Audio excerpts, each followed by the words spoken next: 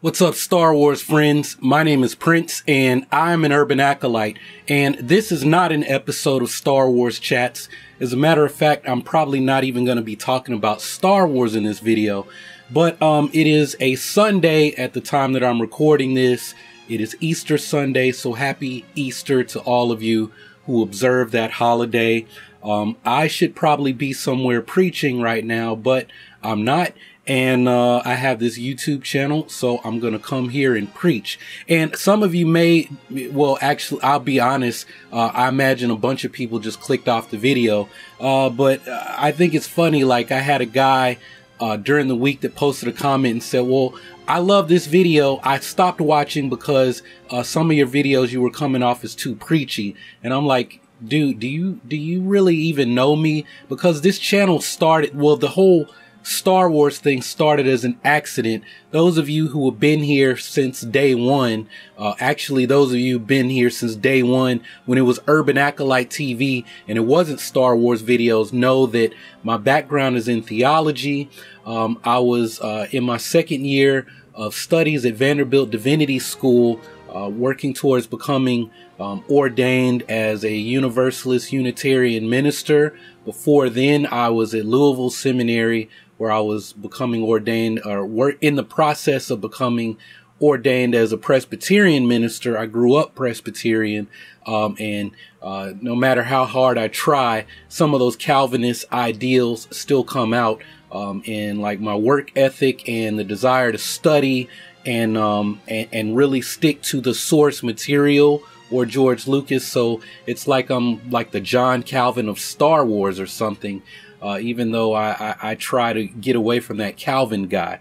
But I was thinking this morning about last night I tried to apply to the YouTube Next Up program. If you don't know, it's like a creator camp. YouTube takes you to one of the creator spaces, either in New York or Los Angeles. You go through a week of training with professionals. You get to network with big time YouTubers. So at the New York one, maybe those guys that'll be going to the camp in May will get to meet people like Casey Neistat, right? So it's a great networking opportunity, great for education and training. And they also give you a voucher to buy new equipment. Well, they wouldn't take my application because I waited until the very last minute, because I was trying to get the 3 videos that they evaluate out yesterday, that's a bit of a confession on my part why I put out like 6 videos in 2 days or something like that, 5 or 6, which is a lot for me. But one of the questions on the application was, what makes your channel so much different from other channels in your niche? And I said, well, I have this background in theology and I'm a martial artist. I was inspired by Star Wars to study world religions, to get into martial arts and meditation. And the real goal for my channel is to use Star Wars as a tool to get people interested in martial arts and meditation. And I have this other series that I do called the Urban Acolyte Training or Real Life Jedi series, where I want to show people the things that I do to show, hey, I walk the walk, I talk the talk, and I want to meet people in the world who are doing these things. And if you know anything about Chris Crudelli and his show that was called Mind, Body, and Kick-Ass Moves, that's really what I envision the Urban Acolyte Real Life Jedi series. I want it to be like a show, right? I have big ideas for this channel besides me standing in my attic or when I get moved to my other house where I grew up in. So Ron Spikes is like, it sounds like you're selling a house. Not really. I'm living in a rental house. Well, I own the house, but my family's rental house, and I want to move back into my family's house where I grew up because that's home. This is, I feel like I'm in exile right now. And I won't get further into my personal life, but there's nothing crazy happening. I just want to live in my other house because it's nicer and better for the future of all the projects that I have going on. It's better that I live in that house than this one that was built in 1932 and is falling apart.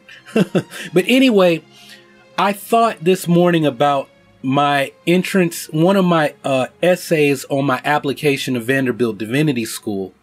And I want to share that with all of you. It's like a theological reflection. It was the place where I was in 2014 when I just rebooted Golden Bell Training, my old YouTube channel, to Urban Acolyte TV. And at the time, all this I probably had like 50 subscribers on this channel. You know what? I hadn't even rebooted the channel yet. I was still Golden Bell Training. So Urban Acolyte TV hadn't even been born yet. I was just then starting to call people Urban Acolytes on that old channel. So this is a look back to where I was mentally and physically and spiritually, if you want to go there, almost 3 years ago. Right? Because I wrote this in 2014, in the fall of 2014. So the question that I'm responding to is: reflect on a theological book, issue, or idea that has recently captivated you, highlighting its connection to your own theological development in relation to religious congregations, the academy, and the world. My response goes: I have to confess that I was writing these entrance essays on a quiet Sunday afternoon on my job at the Child Abuse Hotline. As I began this final essay, I received a call from a Metro Nashville police officer who was requesting immediate assistance from a case manager with the Department of Children's Services. Unfortunately, he was calling to make our department aware that an 11-month-old female child suffocated in her sleep while spending the weekend with her grandmother. Life is short. For some people, life is too short. We should cherish every breath we take, because we never know when it just might be our last. Although I have presented this very somber situation, I have to make it clear that we should not live our lives fearing the unknown.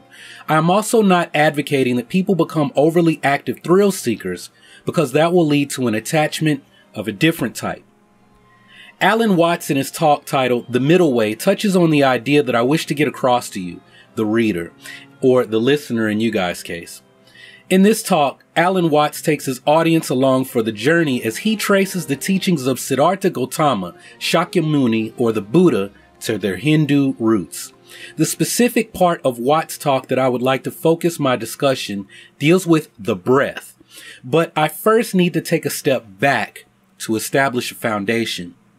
The Buddha's teachings deal primarily with becoming aware of the existence of suffering and how to ultimately end suffering. Dukkha is the word that is translated to mean suffering. The Buddha says that dukkha is caused by trishna. These are two of the Four Noble Truths in Buddhism. Now, what is interesting is that the word trishna is very similar to our word thirst.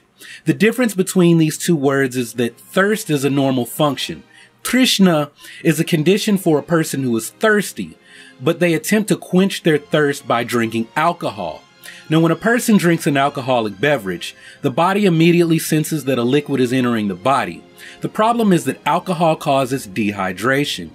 This analogy presents a problem where the more one drinks an alcoholic beverage to quench their thirst, the more the body will require fluid to intake as it becomes increasingly more dehydrated.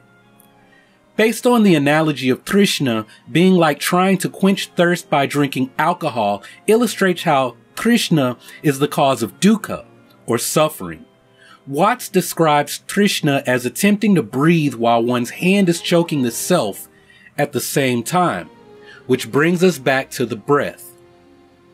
According to Watts, the word nirvana literally means to blow out. He says that nir means a negation and vana deals with breath or breathing. If trishna deals with holding on to the breath, then nirvana is the release of breath or an exhalation. It's interesting that a term for exhalation describes the third noble truth, which is the cessation of suffering. It is interesting because exhaling is a natural process. The anatomical structure of the lungs and rib cage have an elastic quality, causing them to contract when they expand. To inhale requires effort, and to hold on to the breath requires an increasing amount of effort. To exhale requires no effort at all because it is the way the lungs and rib cage are designed. Is this entire idea of holding on to breath interesting when you consider that holding on to the breath goes against nature? What is even more interesting is the comparison of nirvana to an exhale. This is interesting because nirvana sounds like something that requires a great amount of effort. Nirvana is the cessation of suffering, and it is the great achievement of the enlightenment path. When one realizes nirvana, they become, in Watt's words, a rather extraordinary person, a Buddha.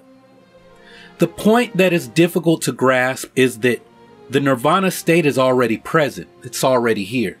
It is up to the seeker to become aware of the nirvana state. It is like a baby coming out of the womb.